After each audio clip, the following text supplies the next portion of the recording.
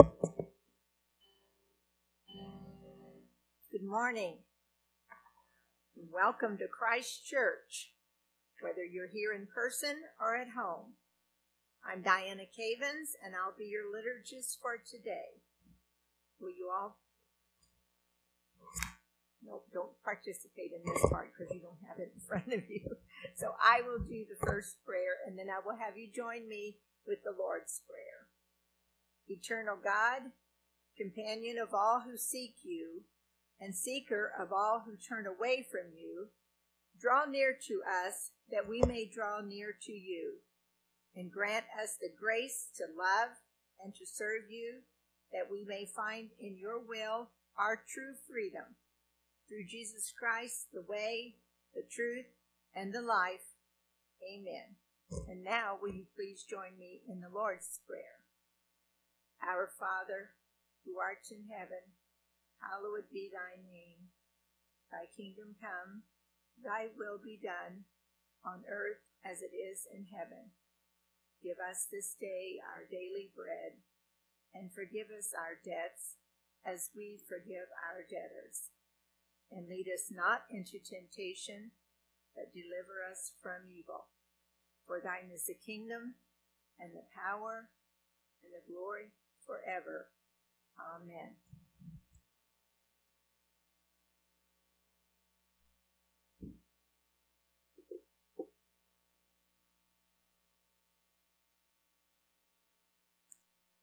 So glad to see you all here this morning. Thank you for coming. Just another little technical note, Tom. I do think there are people waiting to get in Zoom to be admitted. Okay, but they might be in the Zoom. But I guess that it doesn't matter if we can't get YouTube to work. That's fine. Well, it's not fine, but it is what it is.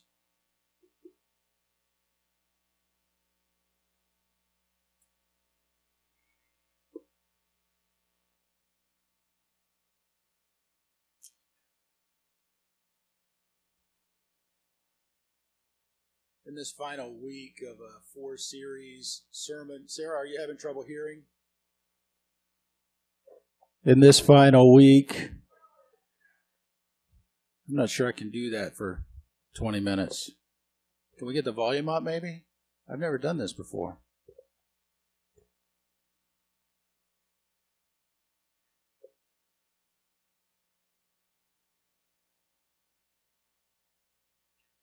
Test, test, test, test, test, test, test, test, test. Test, test, test, test. Yeah, Wayne, I think Wayne will get it. And it's the one that says pulpit and maybe the main volume, the red or the white. Hello, good morning. Good morning. Is that as far up as it? There you go. Is that better, Sarah? Thank you. Thanks for letting me know that you were having trouble hearing. I appreciate that.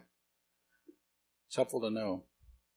In this final week of our worship series, which I've called A Wonderful Life, we've been looking with an attitude of gratitude. I'm sure you've heard that phrase before, at the way that our practices of dealing with money can be transformed.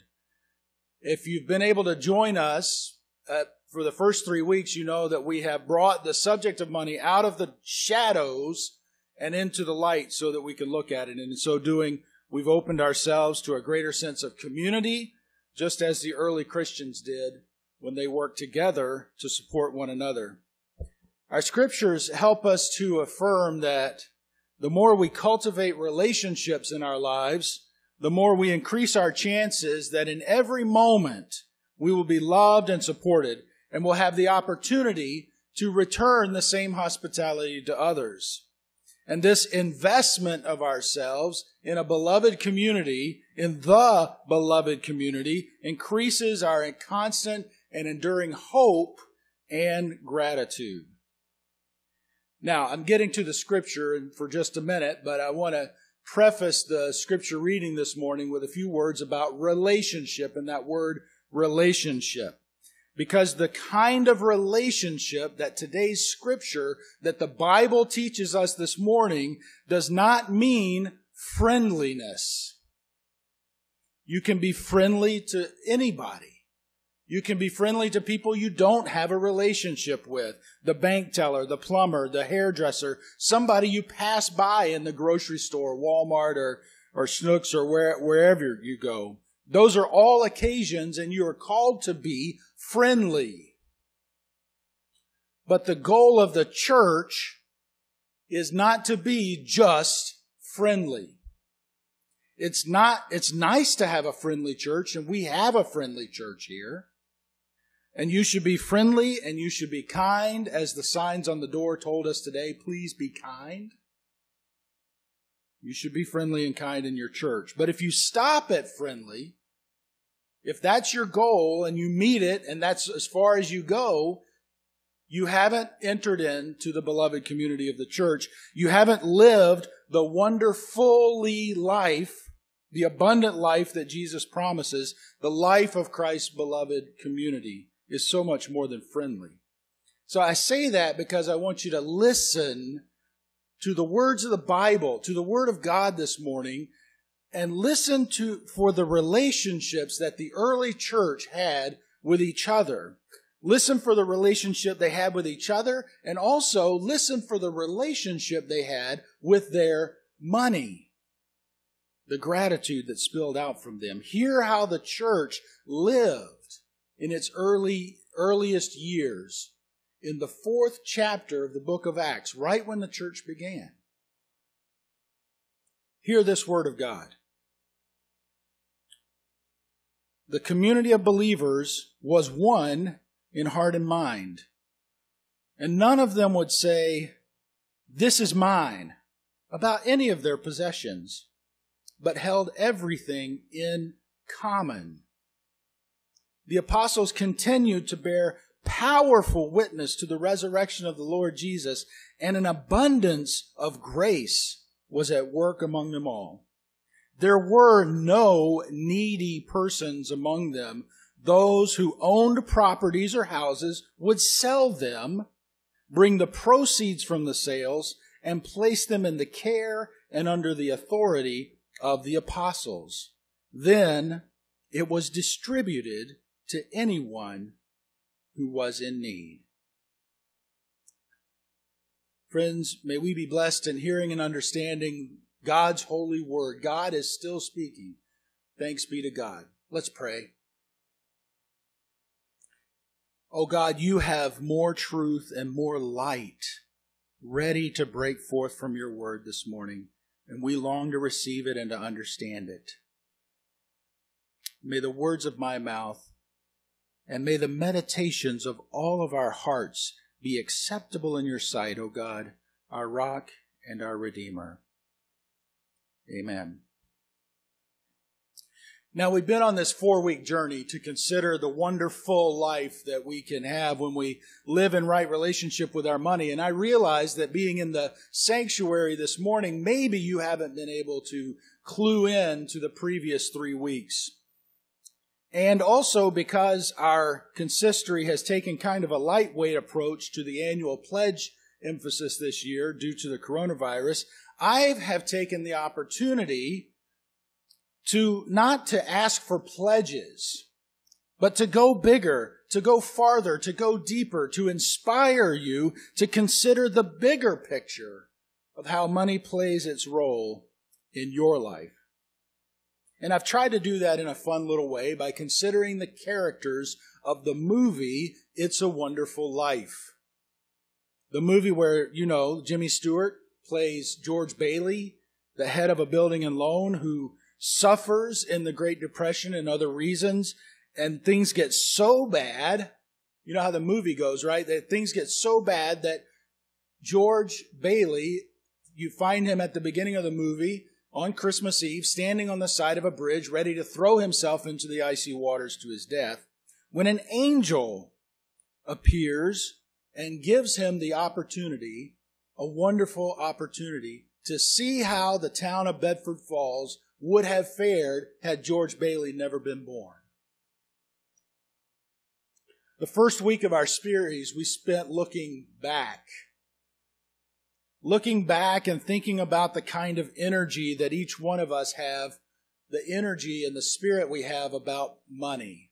It's a tough topic, and we all have energy around it. And we use the characters of the movie to consider some energies about money, like the George Bailey kind of energy, where you're always sacrificing, you're a martyr, you're long-suffering, you're giving up. George Bailey gave up his dreams of college and travel in order to stay home and help his father, and then when his father died, to take over the building and loan and send his brother off to college and send his brother off to become a hero in the war, while George, the martyr, stayed home. He even gave up his honeymoon night to save the bank, if you remember that scene. The problem with the martyr is, as the years go by, though, that George in the movie grows darker, he grows more resentful, until the money system completely fails him, and as I said, he finds himself on a bridge ready to throw himself over the edge. The martyr. Then there's Uncle Billy. I don't know if you remember Uncle Billy. Uncle Billy's the one that lost the $5,000 that put the building and loan in such crisis.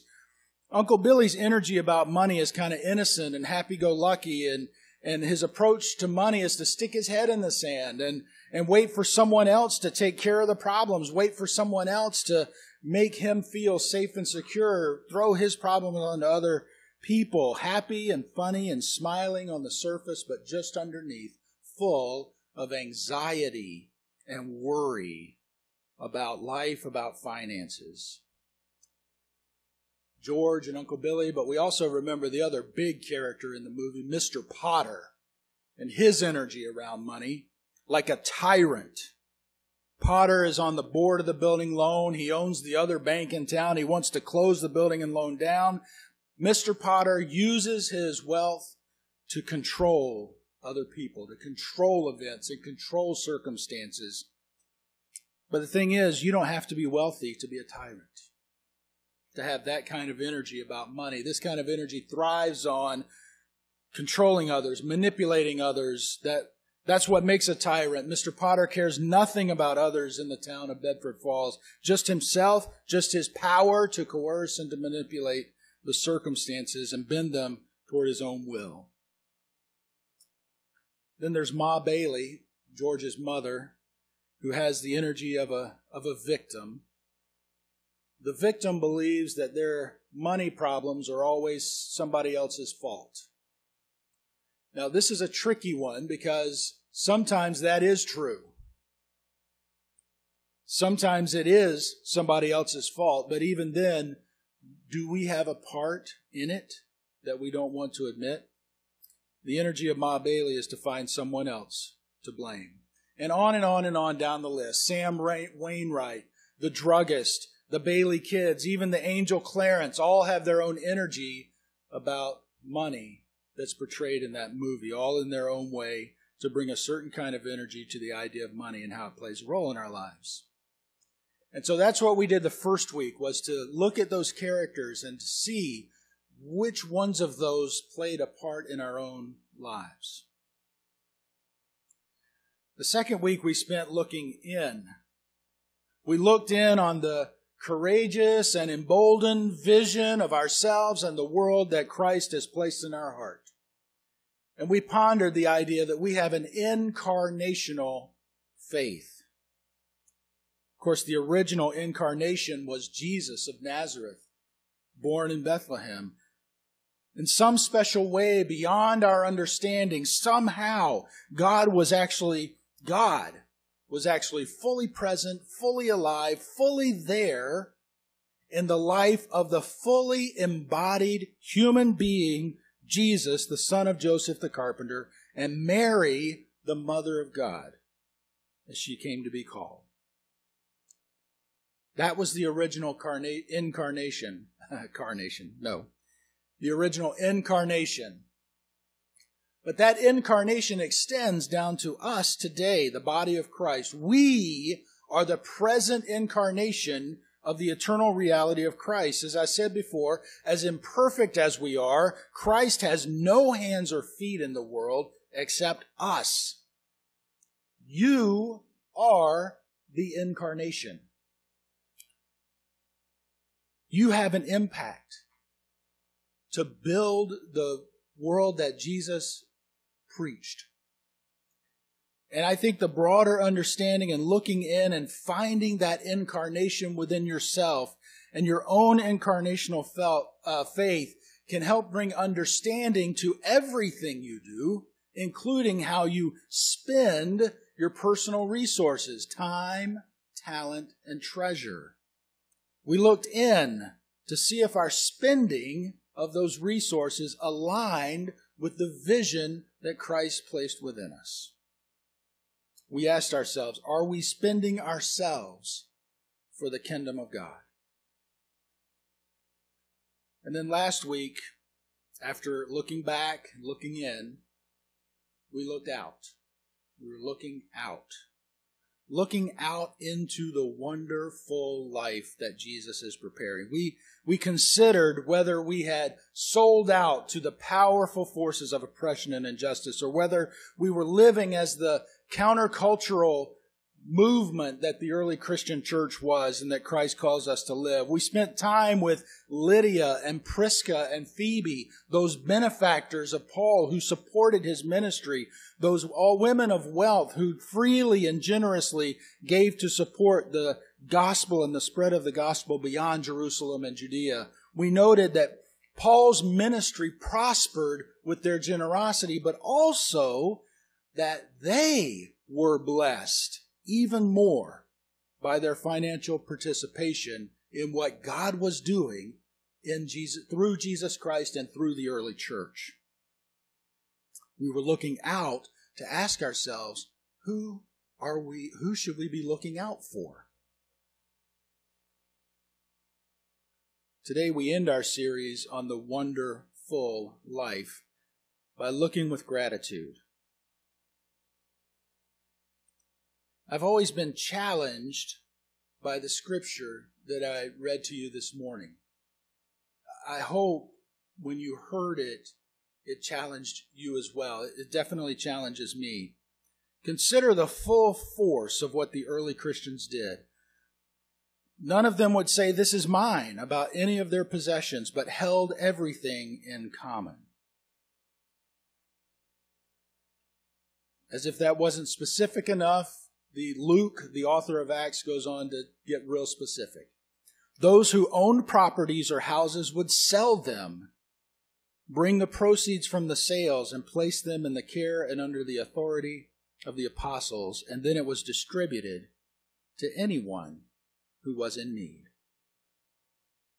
Are they serious? There are a few Christians who live this way today, but I dare say very few of us would choose to sell everything we have and turn it over to the discretion of the church leaders.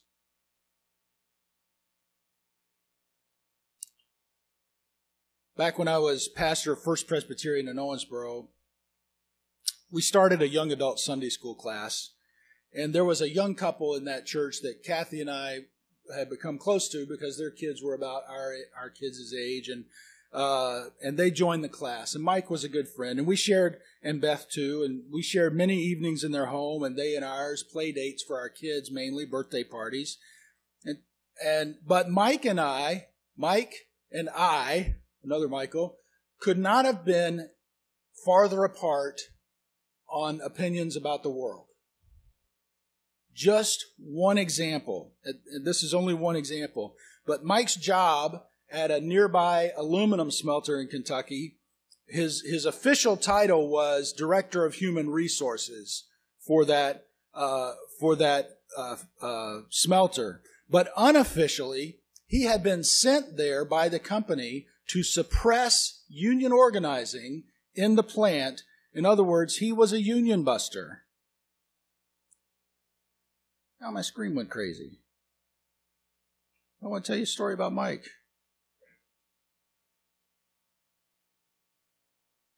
Went back to the first of my sermon.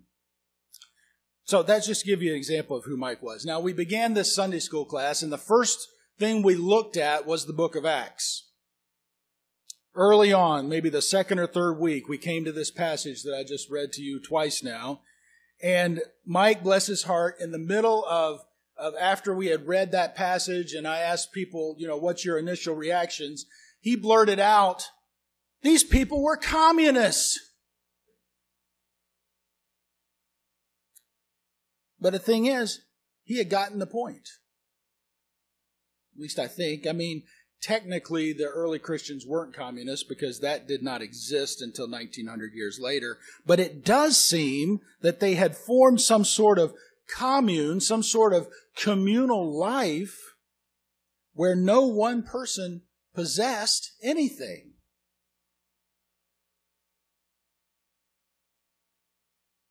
It's a challenging passage. And if we skip over it, we miss the witness of the early Christian church. Of course, context is everything, because we also have to keep in mind that the early Christians truly believed, Paul was one of them, truly believed that Jesus was coming back very soon, in their lifetimes. And so when you read Paul, when he says, some of us will not sleep before Jesus comes, in other words, some of us won't even see our graves, Jesus will be back in our lifetimes, we have to realize that he believed, along with others, that before they died, Jesus would return in the way they understood that Jesus would come back.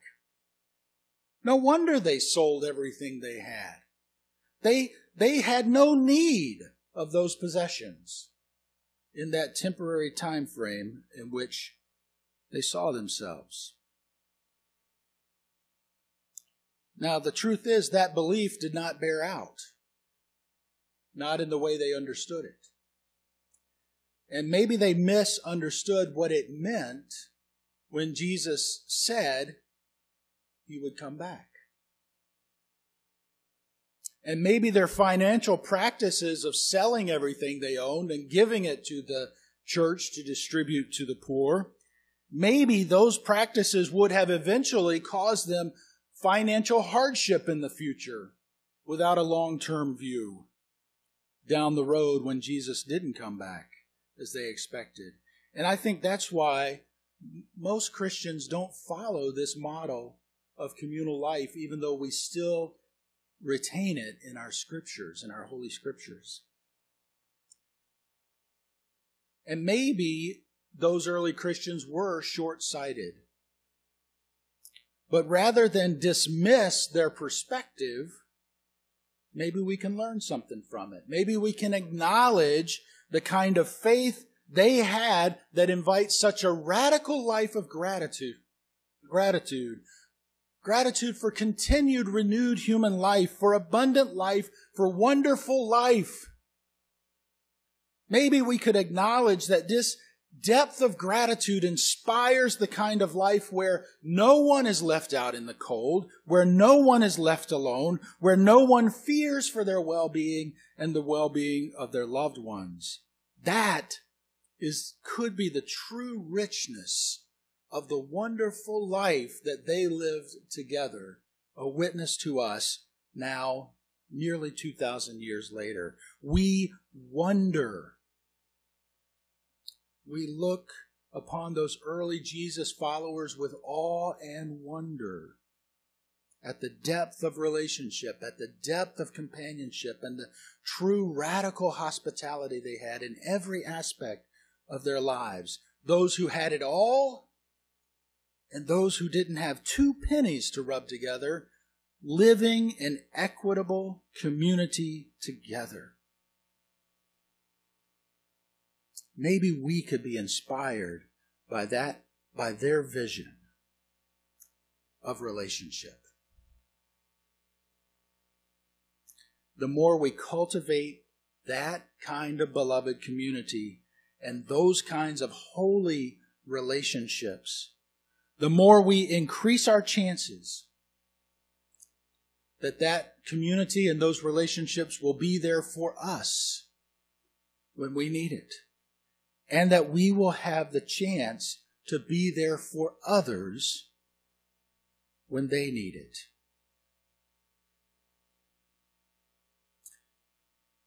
Speaking of gratitude, just as I close my message, First of all, I want to say a special word to those of you, I'm not going to name you, but you know who you are, who made an extra special effort to make this morning happen. It took a lot of work, and you deserve the praise for making it happen. I appreciate it, and we all appreciate it. And I also want to take a personal moment to express my own gratitude for this church.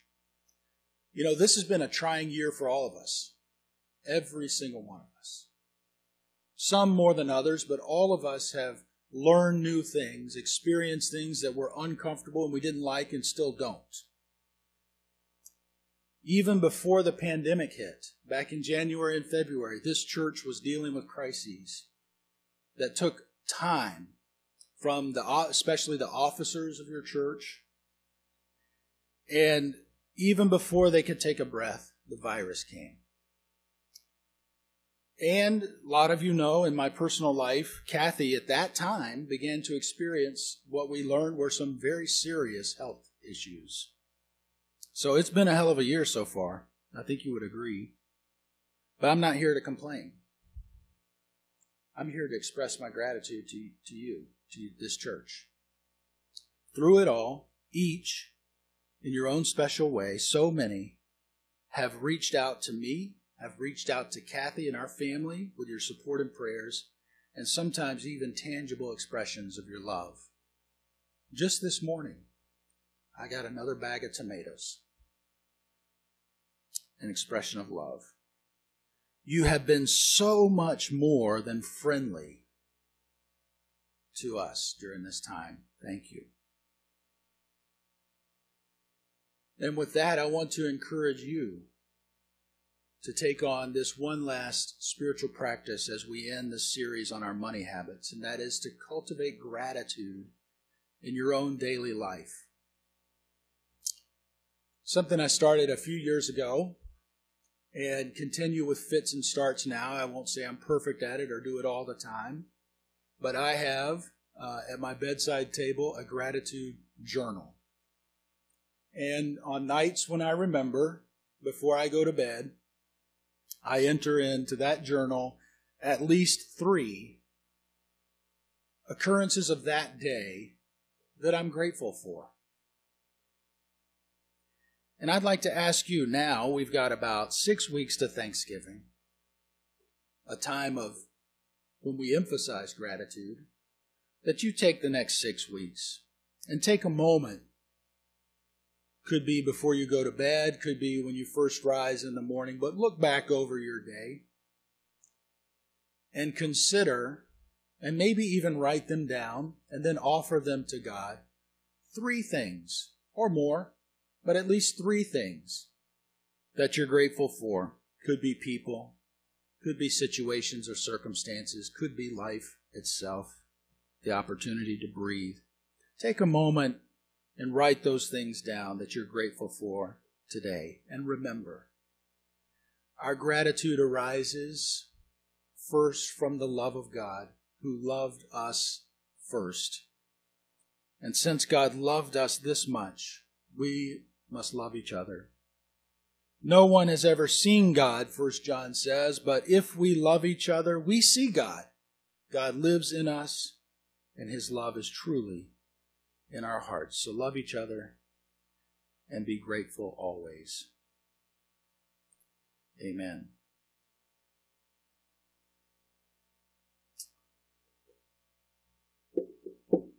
We have a lengthy prayer list that we use. Those prayer lists, those prayer concerns are coming from our 3 Bible study groups. They're coming from phone calls, emails, and texts that come in the office or come to me or to Betsy, either way. I want you to hold these folks in your prayers this morning. LaDonna's friend Bethany, who passed away yesterday, who we've been praying for. Bob and Nancy and the people at Back Bay Mission. Bob, the Case's foster care process, our country's leaders, peace on earth, goodwill to all. Ron, who is Andy Sr.'s friend, not our Ron, another one. Susan, those affected by hurricanes, those affected by wildfires. Bill, a friend of the Schneiders, and Judy, also a friend of the Schneiders. Prayers for our church as we reopen. For Don, who is Max's grandfather. For healing for those with COVID-19. For hospitals reaching full capacity. Prayers for our mental health. Prayers for those who have been tested and awaiting results. For a safe delivery for Sarah and safe travel for the Mosiers. A prayer for calm during the election season. For Bonnie and Stephen. For Craig's father. For the elderly and at-risk populations in Vandenberg, Warwick, and Gibson. Especially for the Good Samaritan Home. For Lisa. And a prayer for Nancy. I encourage you to keep those prayers in your heart as we pray and lift up our prayers this morning. And let's begin our prayers with a brief meditation. Let us pray.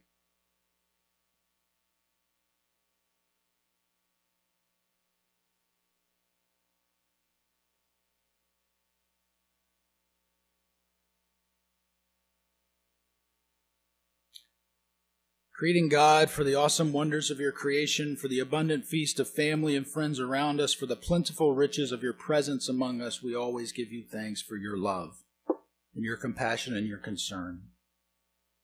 Loving God, for those times that feel full of heartbreak, when there's too much stress and too little assurance and a plethora of pain and not enough hope and possibility, we ask that you would be with us. Gracious God, for those times when our contributions and our efforts bring more negativity than positivity and more resentment than forgiveness and more breaking down than lifting up, forgive us. And in this time we open up the books of our hearts and we make an accounting before you of those times when we have failed, already knowing that you have balanced the ledgers, that you hold nothing against us, that you forgive all debts as we forgive. We are so deeply grateful, and we commit ourselves this morning to create more good in the world. You are a generous, giving God, and we look with gratitude upon everything in our lives as a gift from you. We offer all we can back to you in service to your beloved creation with fervent prayers for a just world for all. With great thanksgiving, we commit to this spiritual journey of stewarding the resources and treasures that come into our care. Keep us ever mindful of the times when others have shared with us and the difference it made in our lives, so that our own giving connects us as a human family in ever stronger ways. In the name of the one who gave it all, even his very life, for love and justice, Jesus the Christ, in whose name we pray, and in the power of your Spirit, in whom we place our hopes. And all of God's people said, Amen.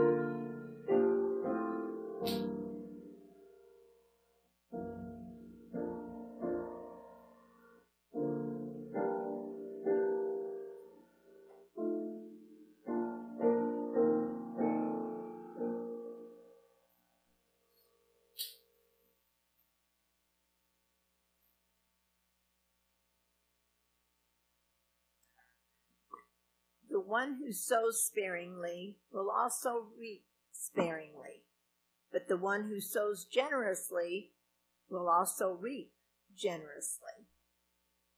Now today's offering will be received in the offering plate at the back of the sanctuary as you leave. And now let us pray. Blessed are you, God of all creation. Through your goodness, we have these gifts to share. Accept and use our offerings for your glory and for the service of your kingdom. Amen.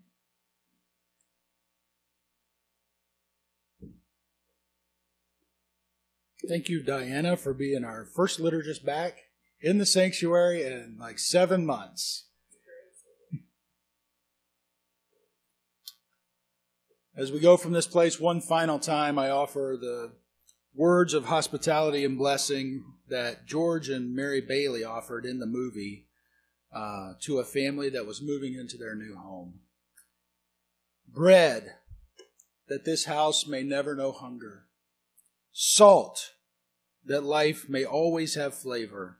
And wine, that joy and prosperity may reign forever.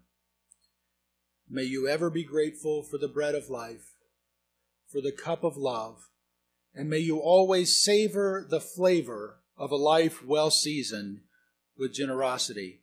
You've been reminded of these things here in this time together. Now go and do likewise in the world, for it is a wonderful life.